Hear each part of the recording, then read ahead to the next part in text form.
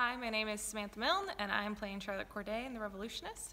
Charlotte is an assassin in the French Revolution. She is kind of the catalyst for chaos in this play.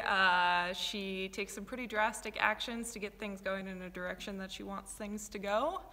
She's very sure of herself and very confident about what she needs to do in this time period. Comes in full force. You gotta love her.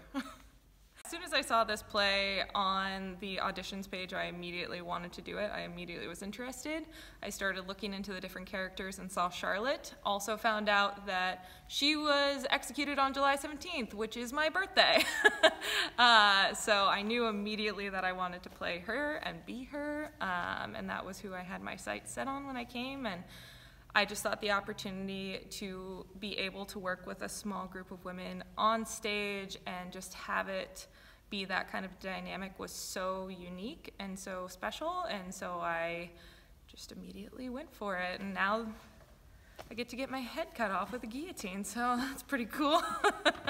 I've really been enjoying the opportunity to get to work with a cast of like really amazing, talented women, and obviously a very talented director, and just to get to work to bring these characters to life and see their relationships grow while also growing relationships with real people in real life. And I just feel very fortunate to be here.